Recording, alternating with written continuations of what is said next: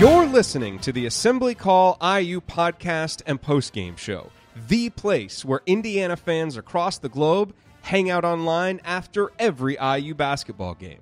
Join us for our live broadcasts on Thursday nights and immediately following every IU game at our website, assemblycall.com. That's assemblycall.com.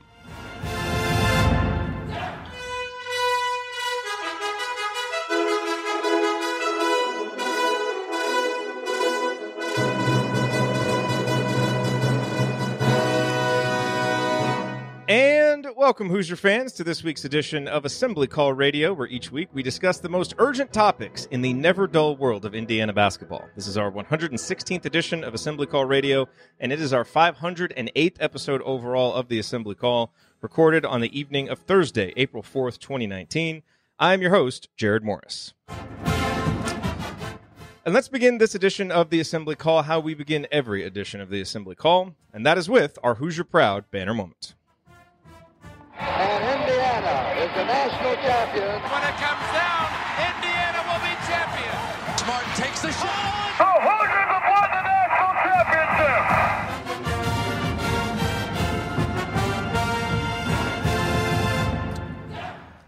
This week's banner moment occurred at 4:36 p.m. on Wednesday afternoon when Jeff Rabjohns of 24/7 Sports posted about the latest prospect to schedule an official visit to Bloomington, which capped an encouraging week of news when it comes to potential newcomers for next season.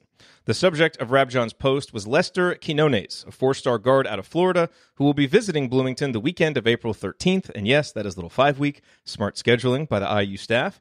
Quinones is known as one of the best shooters in the class of 2019, which is really all any IU fan needs to know to be excited about this development. For a while now, we've been telling you not to pay too much attention to individual recruits until official visits get scheduled and taken, because until that happens, it's tough to know if there is legitimate interest on both sides. Well, here we go. Memphis is the perceived leader in this recruitment, but Archie and his staff will at least get their shot. And that wasn't the only piece of interesting recruiting news during the same week in which Clifton Moore and Jake Forrester announced their intentions to transfer and Romeo made his NBA departure official. More on that later. Archie Miller hosted center Joey Brunk for an unofficial visit, which by all accounts went well. Brunk seems especially important now, given that he can play immediately, will have 2 years of eligibility, and the Hoosiers are suddenly much thinner along the front court. And perhaps most intriguing of all, the staff upheaval at Alabama and LSU seems to have opened the door for Indiana to re-enter the recruitment of Trendon Watford. During his recent appearance on the Hoosier Hysterics podcast, Christian Watford said Indiana has a legit shot, especially if Romeo Langford goes pro, which has now happened. And while it still seems likely the Hoosiers are facing an uphill battle for Trendon, it's encouraging to be back in the ballgame for a player from an incredible family whose size and skill set would fit perfectly on next season's roster.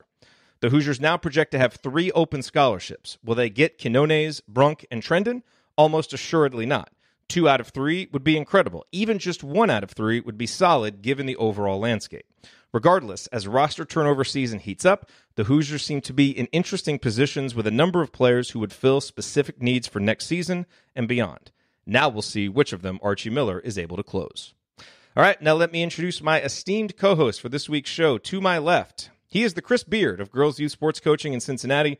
He is the president emeritus of the Robert Johnson Fan Club, and he remains one of the world's most respected and fun-loving bracketologists. Well, it's been a fun week, Jerod. Let me tell you, this is fun. This kind of game is fun. This was fun. All right, well, this was fun.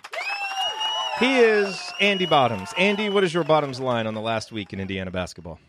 Well, so far, given the way my week has gone, non-IU basketball related, I would not categorize this week as fun. So at least it changed things up a little bit.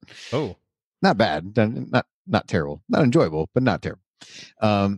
So, I mean, from an IU perspective, you feel like you're going to get through one of these off seasons where you don't have a ton of roster turnover, and then you turn around and look, and I don't know that in a vacuum any of the departures were surprising. Clifton's in particular, I don't think people were surprised by. Romeo, certainly not. The Forrester one. When you look back at it, we texted about this a little bit earlier in the week. When you kind of put some of the pieces together, it makes a little bit more sense. But you do have a situation now where you certainly have more roster turnover than you thought you would, and more scholarships to work with. So it'll be interesting to see. You mentioned a number of guys there. what really happens. And we categorized this offseason as one that was going to be pretty interesting for a number of reasons. And if these recent departures are any indication, there's going to be a lot of people running to scramble to get YouTube highlights of various high school or college players to figure out where they might fit in and how they might fit in. But I do think it gives another opportunity to kind of find some guys that fill needs on the team and go from there. So it'll be, like I said, we talked about this offseason being interesting, and it's, through just a couple weeks, which it seems like even more, quite frankly, than that, since the Wichita State game. Things are shaping up to be pretty interesting, and now we'll kind of see there's a lot of variability in what the roster might look like, and that's intriguing in some ways. And I look forward to figuring out who's going to fill these spots, and us all getting really excited and creating the idealized version of all of these guys, and talking ourselves into why this can be a Final Four team. That's what off seasons are for, Andy. Absolutely, it is. Lots of time. And to my right, he is a senior writer for the Big Lead, no longer just a columnist, a senior writer. He's a co-host of The Hangover. And with Romeo Langford's announcement on Thursday that he will be entering the NBA draft, it means that Ryan has once again been proven incorrect with his proclamations of a player being on a 2-year plan. Romeo Langford was on a 2-year plan. He is Ryan Phillips. Ryan, what is your rant? That's not even funny. It's not even... Just in case anybody's watching or listening, I did not say Romeo was on a 2-year plan. Somebody has doctored that footage. That's not cool, man. To knock up my credibility. Romeo Langford was on a 2-year plan. Yeah. Sounds very smooth. I hear no edit in there at all. Like me. The second part of that almost doesn't even sound like Ryan, to be perfectly honest. I know, honestly. It was a very bad recording from the old days. From the old days. Anyway, we're talking about the roster turnover, and you say that there's more roster turnover than you thought, and I agree to some extent, Andy. But I also think that it's the core of the roster is going to be the same. I mean, it's going to be what we expected. Romeo's gone. We expected that. Clifton Moore, I think most people expected a transfer there of the group of like Clifton Moore, Jake Forrester, Race Thompson, Jerome Hunter, those kind of forward guys. I think that most people expected Clifton gone, and I think there was an outside shot all along that Jake Forrester would be gone. And if you look at it from a rational perspective, if Joey Brunk's going to come on, and given a lot of the indications, it seems like Joey Brunk really wants to be at Indiana. I don't know if that's going to end up being the final destination for him, but it seems like he's really interested in Indiana, and Indiana is certainly very interested in him with how quickly they set up a visit, brought him on. You had recruits tweeting at him, Trace Jackson Davis, most notably. It seems like that there's a lot of momentum for that. If Brunk's going to be there, if Trace Jackson Davis is going to be there, if Race Thompson's going to be there, who we know Archie Miller really likes, I don't see a whole lot of playing time for Jake Forrester and Clifton Moore in their future, especially given that Brunk is a 2-year guy off of his transfer. If he was a 1-year guy, maybe it makes sense for Jake to stick around and develop for another year. But it really doesn't make sense for him to sit there and be, sitting behind a bunch of guys that he either has as much time left as or almost as much time left. So I think both of those transfers make a lot of sense. VJ Blackman transferring, I mean, I think VJ should go find a place to play if he can for his final years. But you look at the roster turnover, and somebody, I think it was Chronic Hoosier, said that 9 of 17 spots are now going to be open. But the 8 guys that are coming back out of that group are exactly who you wanted to be back next year. You've got Rob Finnessy. You've got, hopefully, Jerome Hunter. You've got Race Thompson, Deron Davis, Devontae Green, Justin Smith. I mean, the guys who played a lot this year are going to be back next year. So it's not like they've lost a big piece in there anywhere, and you're hoping to add guys. And actually, some of us were thinking, I hope an extra roster spot or two are available, so it's not just a 2-man class, maybe a 3-man class. We kind of wanted some transfers, some veterans to come in here, and there are a lot of good transfers out there. This has been a very big transfer year. Villanova just lost its 5-star point guard, Javon Quinterly. Alabama's losing Kyra Lewis. There's a lot of guys out there who are really good.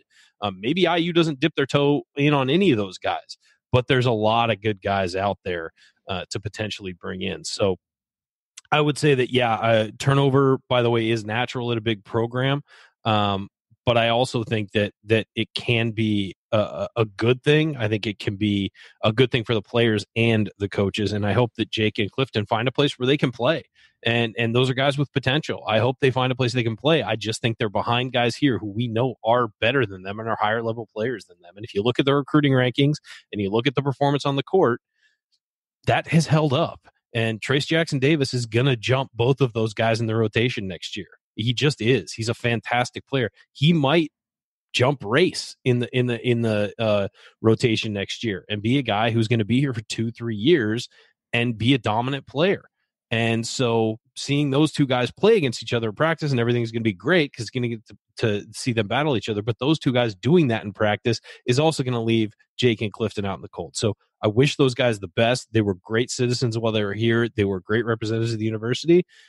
They need to go find their home and go find a place where they can play. All right, here's what we're going to talk about this week. We'll talk a little bit more about Jake and Clifton transferring and Romeo going pro and what that means. Then we'll discuss IU's recruiting targets and reflect a little bit on Romeo's freshman season. And then we're going to answer your questions, including one about scheduling and another about Calbert Cheaney memories, which should be fun to answer. All of that coming this week on Assembly Call Radio. But before we get to all of that, let's talk a little bit about sleep and why you need to buy your next mattress from our friends and fellow IU grads and fans at Comfort Option. First off, they will actually come to your house. Seriously, if you live in Indy or Bloomington, you can schedule Comfort Option's revolutionary in-home mattress service. There's a van with a bed in it, and they just put the mattress together right there, and you lay on it, and you decide if you like it or not. Yeah, plus... They don't charge you extra to come build the mattress at your house. They don't.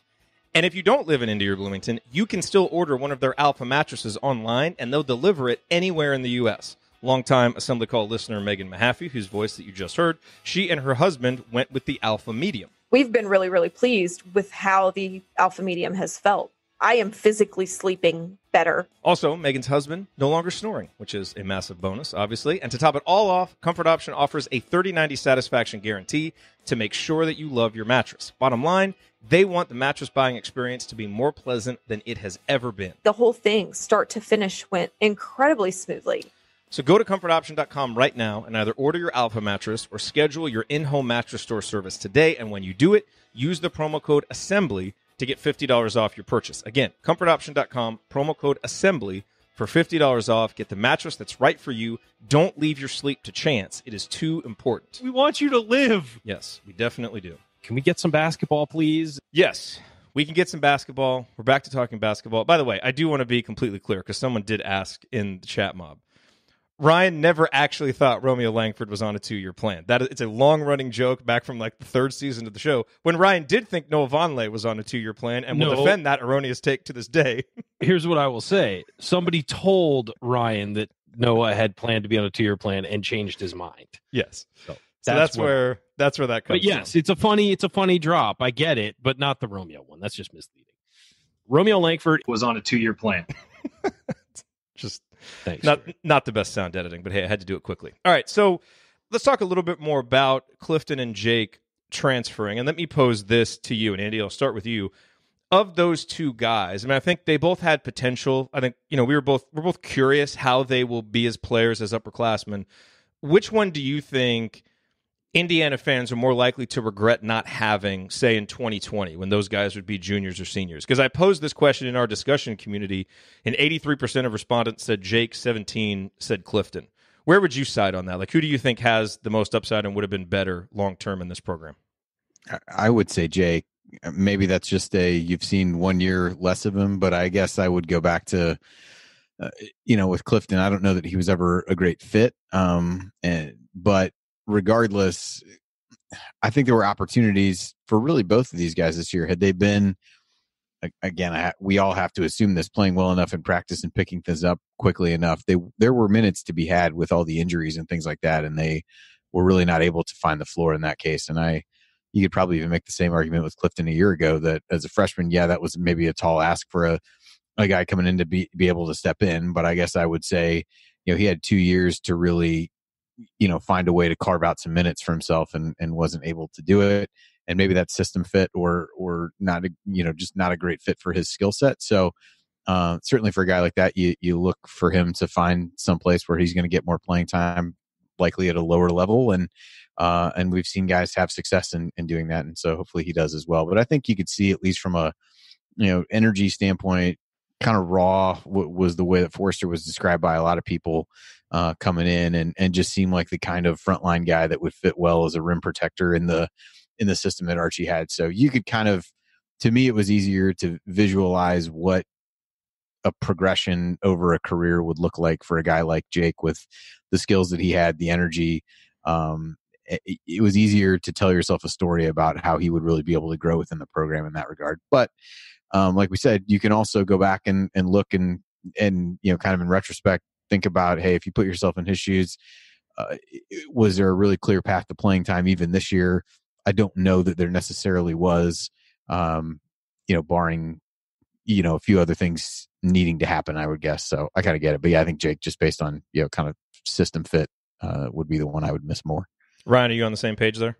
Yeah, I think it's Jake, just because of the energy, the athleticism, his ability maybe defensively with that energy and athleticism if he got more playing time, and his rebounding ability. And I think that Clifton showed some energy and athleticism too. He did in his minutes out there. The problem with Clifton was it's almost like we don't know what he can be. That's a huge lump of clay that has not been developed, and he's a guy who he can handle the ball a little, he can shoot a little, but does he want to be a back to the basket guy who occasionally steps out? Does he want to be a Kevin Durant type who plays facing forward? I mean, it really, I think that somebody needs to harness his skill this summer and really drill into him what style of player he wants to be, because we've seen so many different things. Just watching his high school highlight tapes and watching what we've seen from him on the court in short bursts at Indiana, there just isn't a coherent fit of what he wants to be. Whereas Jake, I thought the path towards success was pretty simple, and it's you develop his offensive game slowly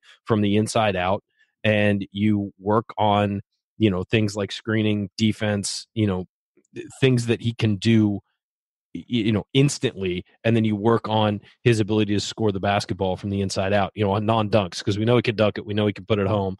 He did have that last dunk that was pretty great in it was one of the NIT games, I think, where he just, went down the lane and hammered it home. But, he could do that. But somebody needs to develop him as an inside scorer and then slowly move out to a jump shot, because, that's obviously not something he does well right now. But, he the path to developing him into a really good Big Ten player was there, and it was laid out. And there are some people today saying, here's hoping he doesn't find a fit and comes back and doesn't enters the transfer portal and decides to come back. So he already said bye though officially. I know, but who knows what's going to happen? But some people are saying that because they like Jake and they like what they think he can bring. That was really my point, is that people are hoping that he doesn't find a transfer spot. But I agree. I think that it makes the most sense for him to leave, given who's coming in and who's already there. And if Race Thompson doesn't redshirt, and maybe he's a sophomore and he's a year ahead of Jake, but they're the same year, and Race is clearly the guy who is, done better in the coaching staff's mind. So we got a question from Jeff. He said the first two players to opt for transfer aren't surprising to most fans. Is there another shoe to drop? Obviously, Romeo left, but we all expected that. I would not be shocked by anything just because it's college basketball and guys transfer all the time. But I think now, Romeo's leaving. You've got two guys that have announced they're going to transfer. Again, I wouldn't be shocked, but I would be surprised if we hear of anybody else, especially by this point. Like, you would think that it would have come out by now. Or you and I think feel the same. After another week or two, I think we'll all feel safe that nobody's moving on. Of course, it'll depend on who comes in. I mean, if another player comes in and another player feels like they're going to lose their playing time to them, then maybe we do see somebody else exit. But I agree with you, Jerod, that by now you probably would have heard. I was surprised that Jake news took this long to come out. I was looking at it today and thinking, wow. Or the other day, I guess, when the news kind of leaked, I was kind of thinking, wow, that took a while. It's right after the season.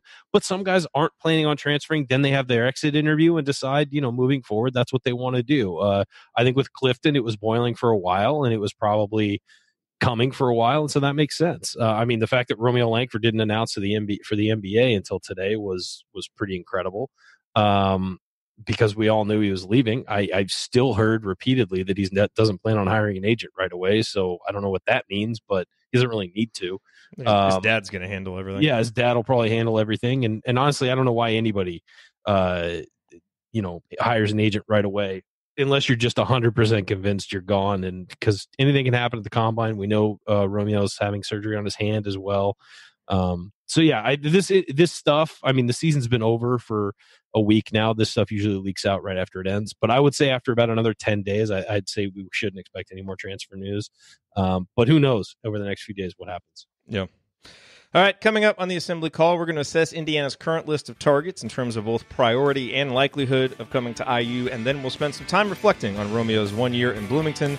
What is the lasting impact? Is there a lasting impact? We will discuss that next. Stick with us here on the Assembly Call.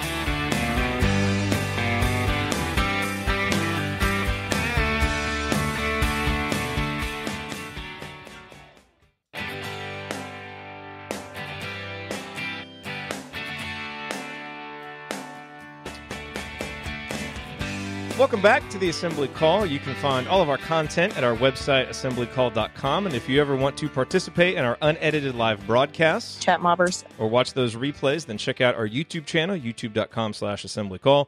As Chat Mobber Chad once put it, hearing the stuff in between, you get to know you guys a lot better. like the time last Thursday when Ryan kind of showed off his sensitive side a little bit. Doing that and Podcast on the Brink, that's plenty of content to fill for the offseason. We don't do podcasts on the Brink, so But I mean, I've never been a guest on that show, by the way. Still, thanks, guys. oh, do you want to be a guest on that show? Hopefully you're finally getting the hint. I mean, Okay. Yeah, I know. Guys, I'm resigning. So Ryan resigned, but he's back.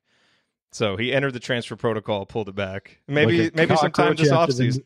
Like a cockroach after the nuclear holocaust. You're going to have so much trouble getting rid of me. Maybe this offseason we'll do a special edition podcast on the Brink. Ryan Phillips mailbag. Ask him anything. I'm Jerod Morris here with Andy Bottoms and Ryan Phillips. So we got several questions, obviously, about the guys that Indiana is targeting. And so, I thought we would just take this, Ryan and Andy, with, kind of who we think are the priorities. And again, you don't want to get too serious about guys until you actually hear about visits. So this list is, kind of short, but right now this is kind of all we have to go on. I mentioned a lot of them at the top of the show. Trendon Watford from the class of 2019, Lester Quinones. Harlan Beverly is another guy, has done an unofficial visit, hasn't done an official visit yet. I think he just got offered by Kansas.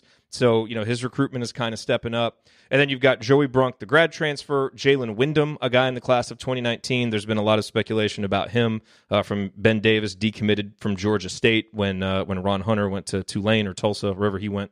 And then you've also got Daniel Utomi, a 6'6", kind of like a small forward in a power forward's body, or power forward in a small forward's body from Akron, who's a pretty good three-point shooter. So let me ask you, Andy, we'll go to you first.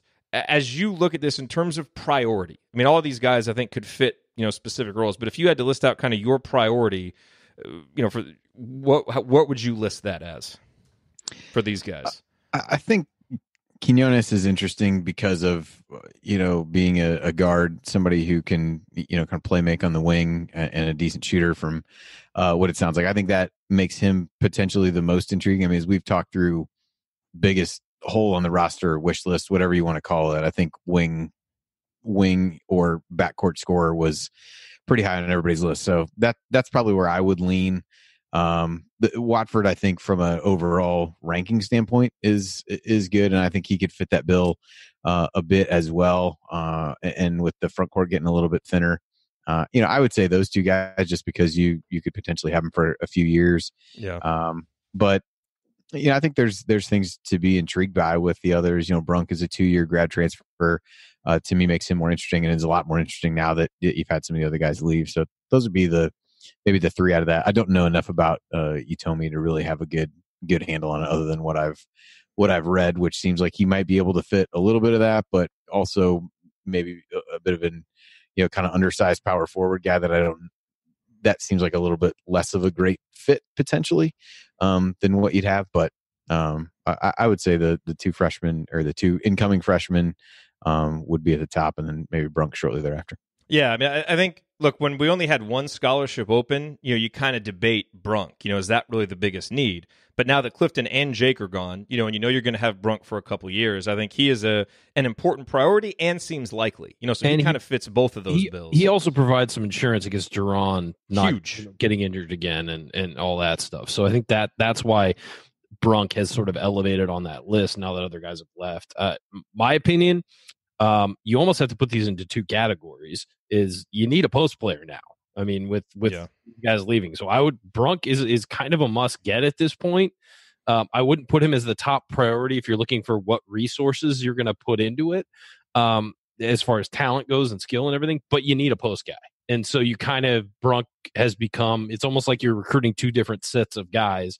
One of them is Brunk, and if you go get him, you have a 2-year guy. He's a backup plan for Deron Davis. He's also a guy who gives you another post guy who can practice, and he's 6'11". He's a guy you can have your younger guys who are maybe smaller like Race Thompson, Trace Jackson Davis go up against daily in practice. He's well rounded. He's played in college basketball before, and he's an effort guy. So you kind of look at that and you're like, all right, that's a guy we can have around.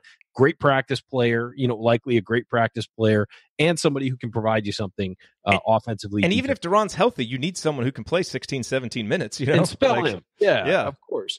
As for the other guys, I would put Brunk kind of in a category by himself because of that issue. Yeah. I would say Quinones is number one because of his shooting ability. It's over Trendon? See, I think Trendon's the top priority. This is what I was gonna say. I think Quinones is number one as far as direct need. As far as ability overall and what he can do for the program long term, probably Trendon Watford is number one. But if you're looking at just straight priorities, Quinones is a great shooter who you could get to come in and fit in with that young backcourt, especially with Romeo now gone. I mean, we all knew that was going to happen, but now that it's official, they're going to need a scoring, option from the backcourt unless all these other guys really develop. So I would say Quinones and Watford really 1A, 1B, but Quinones really fits with what they're trying to do.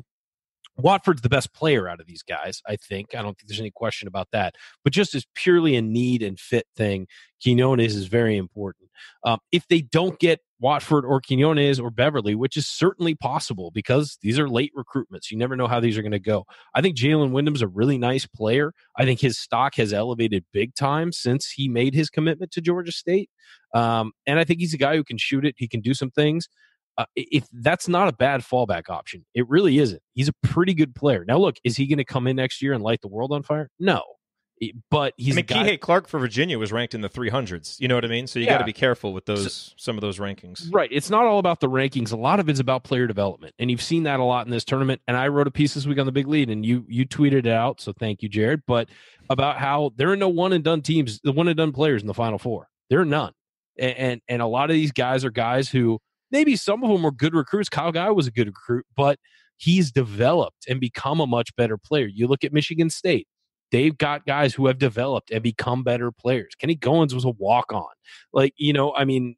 Cassius Winston was highly rated, but he's become so good because of the development there. Texas Tech lost 5 starters, developed all their guys, and look at them. They've become a powerful team there. So I think that, and Auburn, guys that everybody else missed on. These guys all came up. They don't have the size. They don't have the shooting ability. They don't have X. They don't have Y. They don't have Z. They all got better.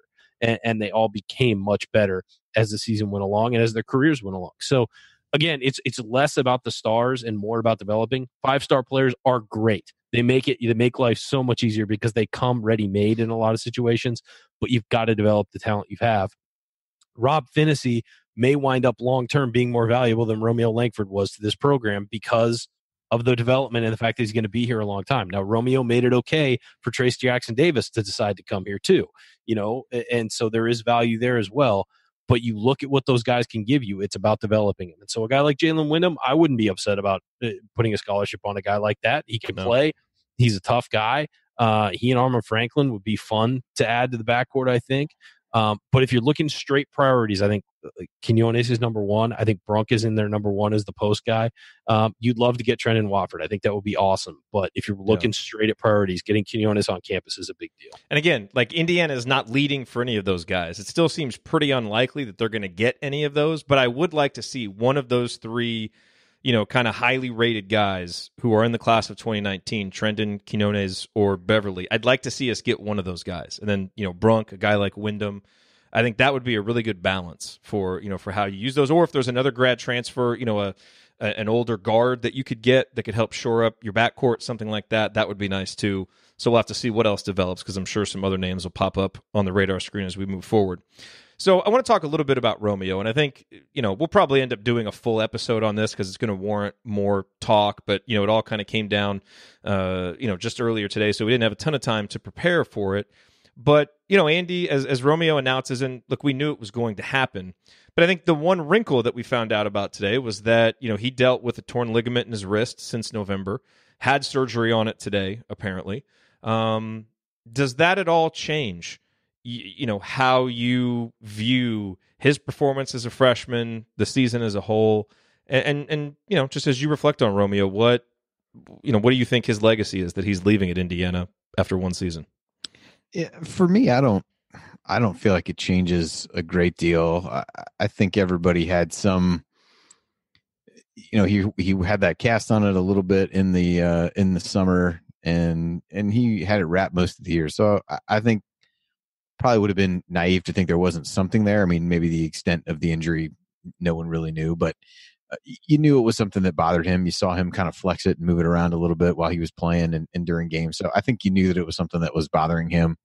And I don't think you really know until presumably you see him in the NBA, how much that really affected his shooting, because for those of us who watched him predominantly at IU and not a ton in high school, other than, highlight tapes and things like that, you don't really, your context for what kind of shooter he is came from watching him at IU. So, time will tell whether that's true. I certainly appreciate the fact that he, played through that injury and tried to, make the best of it and seemed to carry a burden of responsibility for what he needed to do and wanted to do for the team. And I also think we haven't been as quick to kind of jump on him as maybe some folks do. So I would imagine there are many people whose opinions perhaps did change about him. I just don't know that for me that was the case, but I think he was a guy who played, came into a situation and played tons of minutes. I mean, as you look, he was 85% of available minutes in conference play, which was 11th. Did a good job getting to the rim and finishing and drawing fouls and things like that. I think a lot of what everybody expected from him from a basketball perspective, perhaps minus the winning, I thought he really delivered on, and find it hard in a lot of ways to sit the parts of the season that would be deemed as failures at his feet, and feel like he did less than try his best for IU and represent the program well and all those kinds of things. So I don't know that it changes my opinion a lot. I would like to think or hope that perhaps it did change some others. Yeah, and as several people have noted in the chat mob, the fact that it was never used as an excuse all season long, when it was obviously lingering, I think that's impressive. And someone mentioned it's hard to have a legacy with 1 year, and it is for most guys. But Romeo's a little bit different because of the relationship that the state had with him, how big the recruitment is. And again, the answer may be like, he's not leaving any legacy because Indiana didn't win. They made the NIT. He didn't even play in the NIT. He was just here. It's a blip on the radar screen. But I do think, Ryan, you alluded to this earlier, that in a rebuild, sometimes that first big recruit can help get things going, like Cody Zeller did for Tom Crean. Even though, as Christian Watford was quick to point out on the Hoosier Hysterics podcast, those guys were really the movement and kind of got things going even beforehand.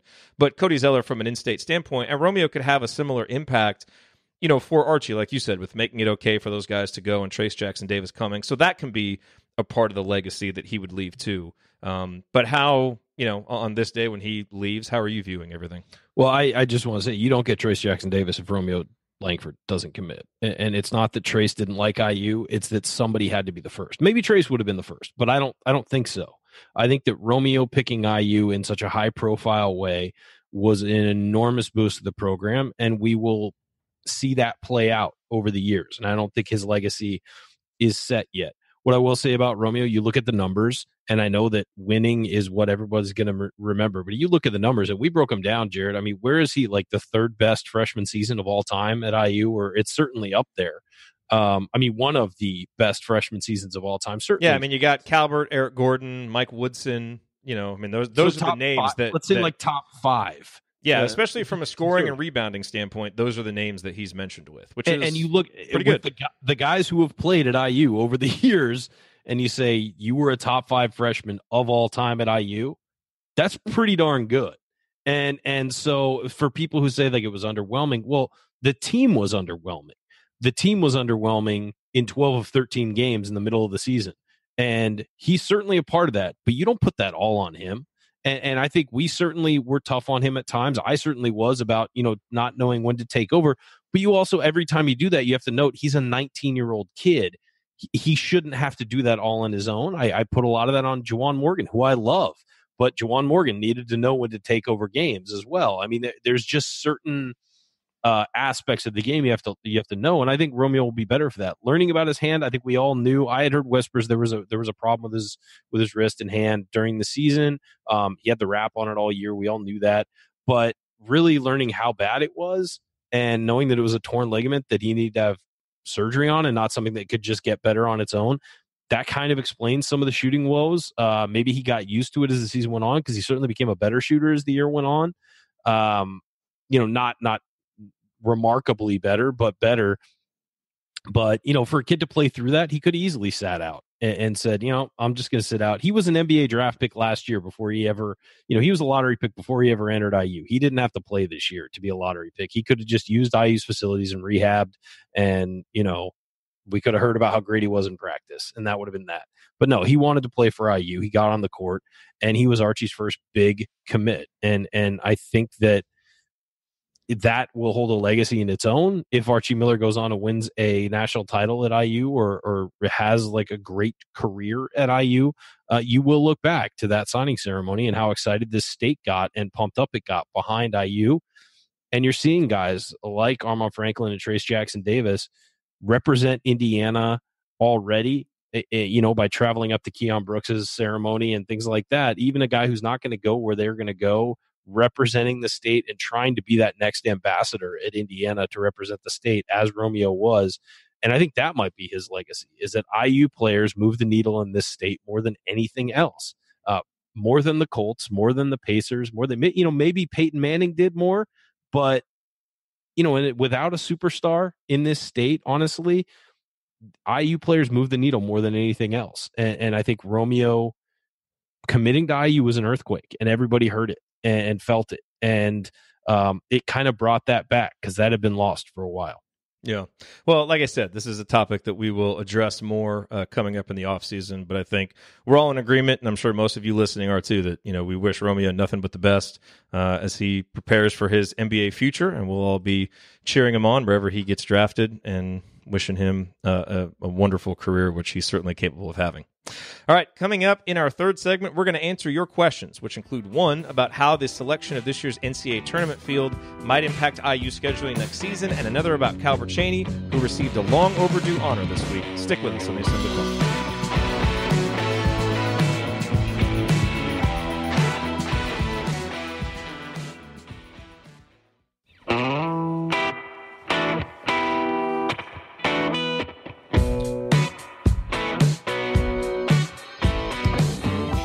Welcome back to the Assembly Call. I'm Jerod Morris. I'm here with Andy Bottoms and Ryan Phillips. Remember that you need to be subscribed to our email newsletter. We send out a weekly IU news roundup, even during the offseason. And then after games, once those start up again, we send out a detailed post-game analysis. There's a high-level operation going on out there. All you have to do is text IU to 66866 or go to assemblycall.com. That's IU to 66866 or go to assemblycall.com to join. Make no excuses. All right, so it is now time for our mailbag, and all questions here submitted via our private IU basketball discussion community, which you can learn more about at assemblycall.com/community. So we got a scheduling question from Jay, which I will ask here in just a second, Andy, and get your perspective on it. But we also had some interesting scheduling news today, as it was confirmed that Indiana will be in the Maui Invitational for 2020. Nice little recruiting pitch that you can add there, maybe for Trendon, Lester, or Harlan. Hey, you guys want to go to Hawaii? We're going to be going there in 2020. So the field, Alabama, Davidson, Indiana, North Carolina, Providence, Stanford, Texas, and UNLV. One note. Indiana's last 2 trips to Maui, I was there. Neither were great, so we need to turn that trend around badly. So that means you don't go this time.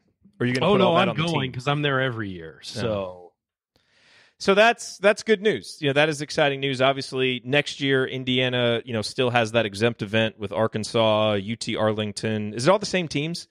UT Arlington and UC Davis, or do those teams rotate and it's just Indiana and Arkansas are the same? I have no idea. Okay. Well, anyway, are we in an arena preseason tournament next year?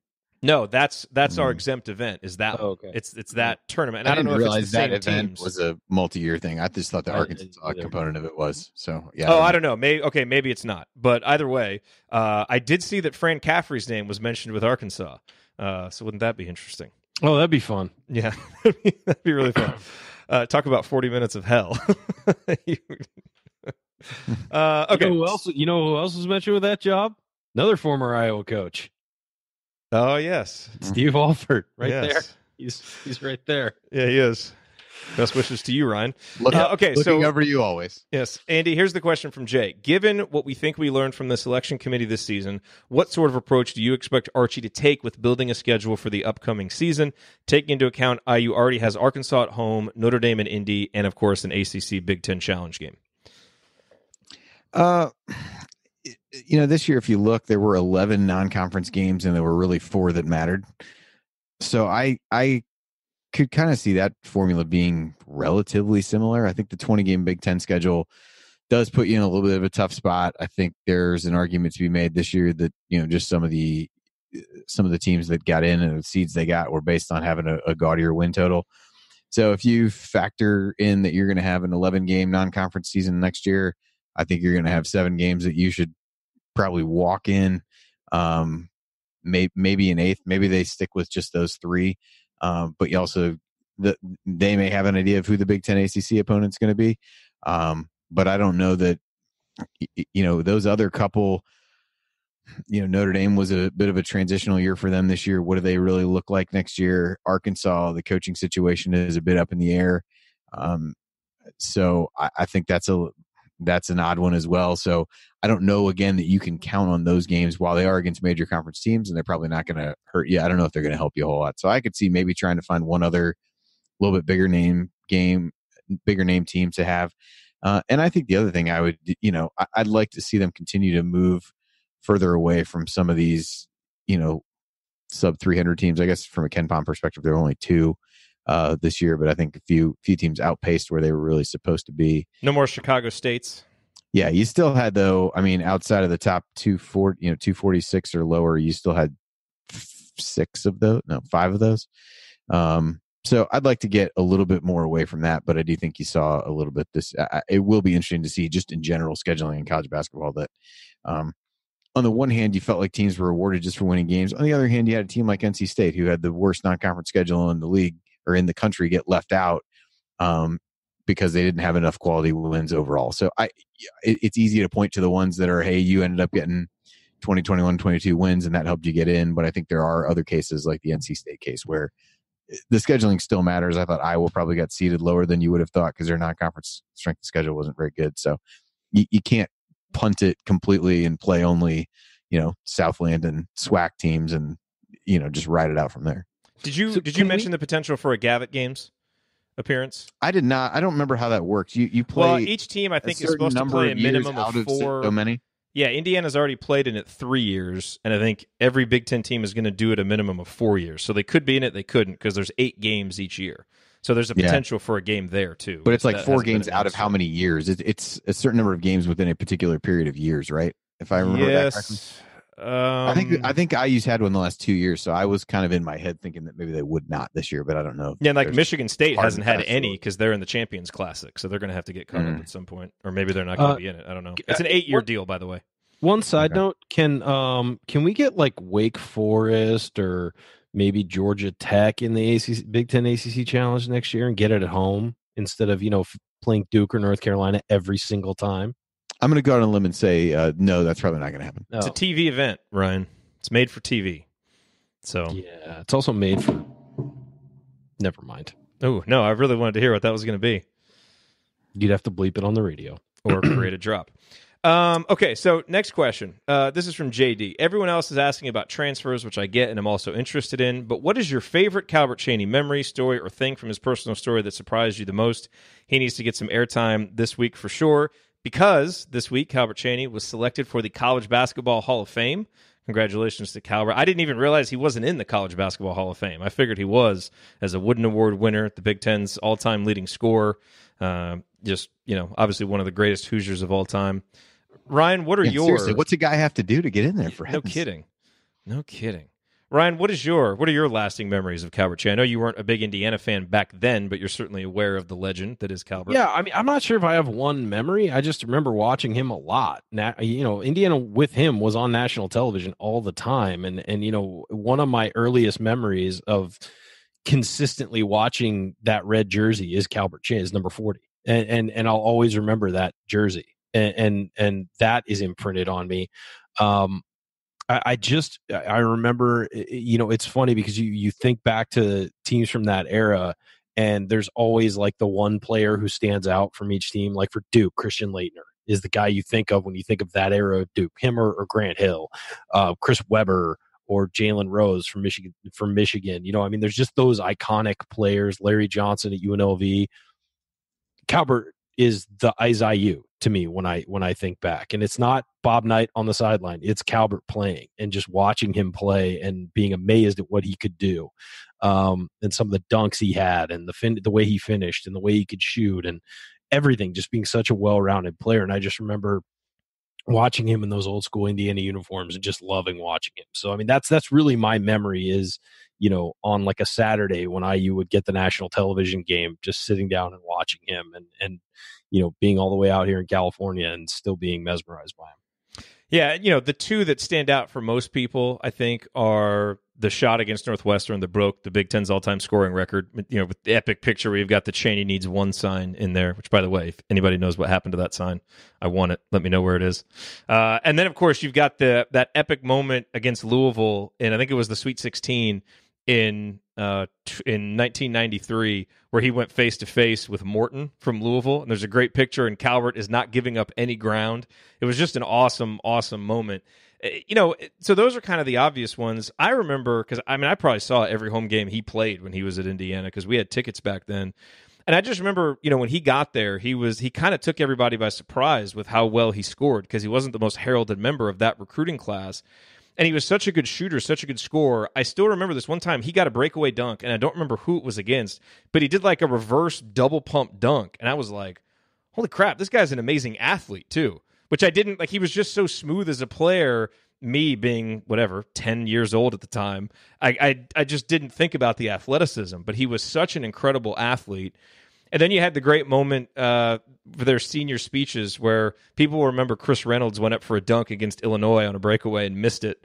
Not a great moment for Chris. But then for his senior speech, he said that he wanted to actually complete the dunk. And so Calbert picked him up, and Chris was able to complete the dunk. And the other thing that I remember is just he was such a great clutch player. And I looked earlier today in the tournament, in all his NCAA tournament games, and he played 10 or 11 games in the NCAA tournament. He averaged 21.5 points, 7.7 rebounds per game, shot 61.3% from two and 82% from the free throw line, all higher than his career averages. And that wasn't just, padding it in the first round game. He played big in big games, and was just such a great and consistent player for 4 years. The consistency was amazing. Andy, what other memories stand out to you? I think what you said is how I think of it. In some ways, the consistency almost leads there to not be so, some of these like really standout moments. And maybe it's just because we're, so far removed from it. But yeah, it was just night in, night out. He was just a workmanlike effort. The Morton thing still kind of strikes me because it seemed a little bit out of character. He was really intense and a guy that didn't want to lose, but he never really had shown that kind of like get in somebody's face type of emotion. But I think the team really took a cue from him in that situation. That just seemed to me like, a different level of intensity from him, of that not backing down. And he was just fantastic in that game, pretty much single-handedly, took them out. And stole Dwayne Morton's soul in the process. So that was definitely the one I would have said. Obviously, breaking the record was cool because it was kind of a vintage play that he had done so many times when he was there, and it was watching him work off the screens and do some of those things, just the subtle things in the mid-range jump shots that today would be like outlawed and no one would be able to do. All right, Ryan, in our final 20 seconds here, why don't you respond to this question that we got from, looks like Steve A., who wonders, how hilarious is this UCLA coaching search? It's pretty hilarious. Calipari,